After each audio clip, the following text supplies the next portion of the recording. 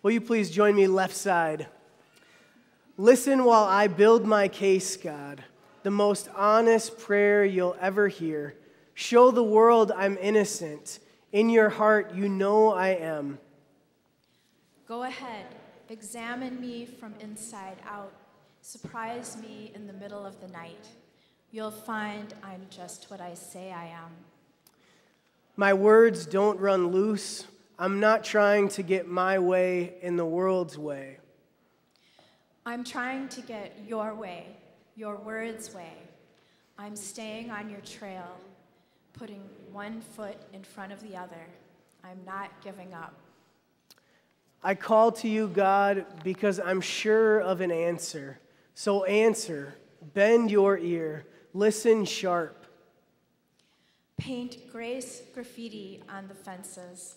Take in your frightened children who are running from the neighborhood bullies straight to you. Even though the wicked are out to get me and my enemies are closing in, I am the apple of your eye. You hide me under the shadow of your cool wing feathers. Amen. Thanks, Robin.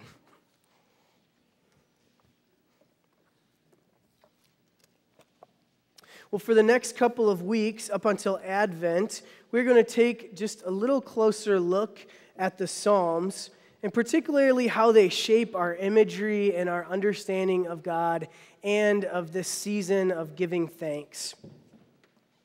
So when I was growing up, like most kids, I thought most of the stuff that my parents did was either weird or wacky, wild, or just pretty worthless, right?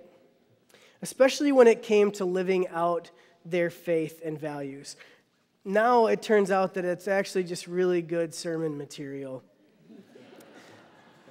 But one of the things that was especially odd for newcomers entering our home was a copious array of Christian art.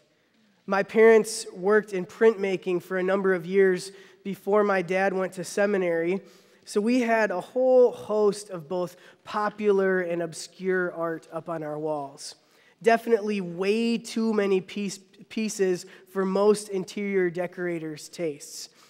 They especially liked woodcut prints and had a number of these Fritz Eichenberg pieces, these provocative images. Let's see if Clint can put that up on the screen. These kind of provocative images of Jesus in stark relief, standing in bread lines or on the subway, or modern everyday workers building a large wooden cross. It was God cut into everyday life, much of it surrounding suffering. They also had this really large, like gigantic picture of this pencil drawing of Dorothy Day, Mahatma Gandhi, and Martin Luther King Jr. They're heroes and modern-day prophets, lifting up voices who are caring for their neighbors as we were growing up. But probably the one that caught people's attention most was always hung right in our front entryway wherever we lived. And it looked a little bit like this. Though I couldn't find the exact piece that we had. But basically, it was all these faces of Jesus, interpreted through different cultures from around the world, depicted by different artists from over the last couple thousand years. These were often the first faces that greeted us as we walked in our front door, and folks who came over would sort of lean in as they were saying hello and wiping off their feet, catching one or most of Jesus' eyes in the process. And I remember one of my friends, as we ran downstairs to play video games, saying, "Geez, your parents are super religious." He wasn't wrong. But this tapestry of woodcuts and doves and Jesus' faces against our faux wood walls told this story of my parents' faith, their blending of social justice, care of our neighbors, and how they still viewed God active and a part of our everyday lives. And I understand now so much more how this subtle imagery informed and helped shape and nurture my faith and where I continue to see God at work in the world. Those parents are always up to something, aren't they? They were literally saturating our environment with what they believed and their values and how they lived out their faith, both in public and private. And they wanted me to see, they wanted my brother and I to see this wide and expansive understanding of God. They wanted me to see Jesus, not just in those who looked like me or dressed like me or talked like me, but they wanted me to start to piece together how I saw God at work in our world and who my modern day heroes would be and where I continue to draw inspiration and comfort in my faith and in our family.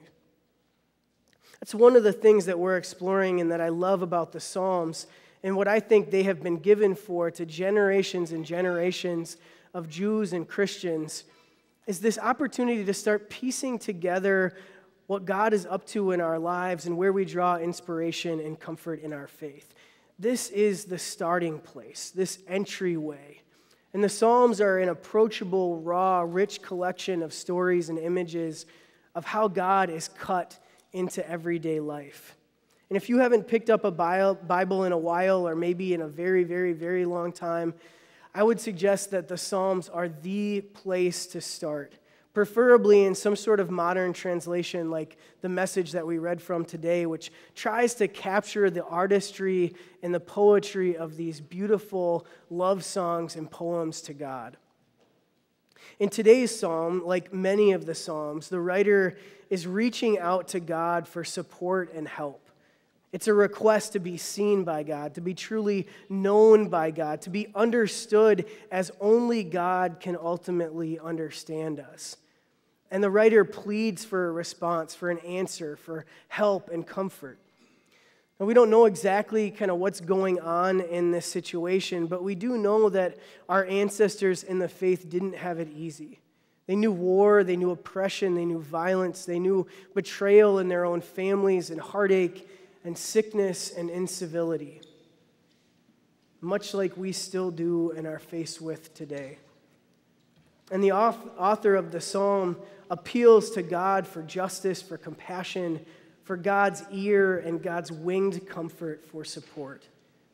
And it's amazing to me, this license that it gives for listeners and readers now to be bold and to trust that God is going to keep us safe, that God will deliver us from evil, even when the world is often unyielding. But more than anything, what this psalm and what other psalms invite us into and help us to do is give language and voice to our images and pictures of God. They start to hang the art on the walls of our hearts and our minds. And the good news about the language and imagery, particularly in the Psalms, is that it is so wide and so expansive. As wide and as expansive as our own need is, and as wide and as expansive as God's love is. Like way too many pictures hung on the walls of our entryway growing up, the psalm gives us and invites us to name this multi-dimensional, multi-relational, multi-layered, multi-experiential image of God at work cut into our everyday lives. In this psalm alone, we see that God is a painter. God is one who stands up to bullies. God is one who is safe and can do something about our struggles, if not alleviating our suffering, then experiencing and walking through it with us. God is one who knows us. God is one who loves us. God is one who treasures and cherishes us. As we sang this morning, we are the apple of God's eye. Isn't that a beautiful image? But this is the one that really gets me. God is the one who covers us with cool feathers, like a gigantic big bird or a tiny little human underneath God's great wing. And I thought of it kind of like this picture, if you kind of look closely. For me, it was like this great horned owl with a baby owlet under its wing. Don't you just want to put that up on a poster in your entryway at home?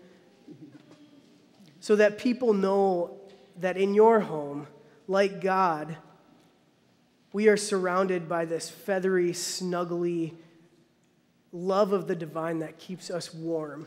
And it's super cozy, right? But if you look closely, I wouldn't want to mess with that owl or owlet either. It's like sleeping with one eye open. That is truly the magic of the internet. But this is just one psalm, one image, one interaction, one poem, one piece of the great living archive of images for God. And there are so many more throughout Scripture in the Psalms and the prophets and in the New Testament. We see that God is a potter, creating and recreating. We see God as a solid fortress and foundation, keeping us grounded. We see God as a woman in labor, giving birth again and again and making us new. We see God as a mama bear, protective and calming. And God as a great cypress tree, sturdy and growing. Just to name a few of those images. All of these pictures of God hanging in the great entryways of Scripture. And this is why I think this really matters for us today. What we see and what we say about God really matters. Our language shapes our openness to what we believe and how we behave and how we respond to what God is up to all around us. And having a starting point of images and multidimensional pictures helps us to be open to how God might be showing up, even in something or someone that looks different than us, that might not share our same values or beliefs. Anne Lamott, the great living Christian author and speaker, says that I know that I am making God in my own image when God starts hating the same people that I hate. I know that I am making God in my own image when God starts hating all the same people that I hate. Having a diverse picture of the way God works helps us to not get caught seeing just the reflection of God in the mirror. Not seeing just our own picture of what God is all about. Having a whole entryway full of these pictures helps us to stay open to the way that God continues to move and be cut through our everyday lives and relationships. That might mean that we see God as a coach or a physical therapist encouraging us. That might mean that we see God in a janitor or a sanitation worker cleaning up after our mess. I saw God this week actually in a Sprint store employee who loved his job and knew exactly what to do after my phone had an unfortunate run-in with a very leaky backpack leaf blower. I saw God in the determination of cooks and servers and dishwashers and platers of lutefisk feverishly separating with joy the piece of cod that truly does pass all understanding. I saw God in folks filling the cracks of the remnants of the Berlin Wall with flowers on the 30th anniversary of its falling. And I see God in the amazing works of Jesse DeCourcy and these new young children that were brought into the family of God here with us this morning. But the reality is, though, for me, that I probably miss God way more than I saw God this week. I didn't make sense of it completely.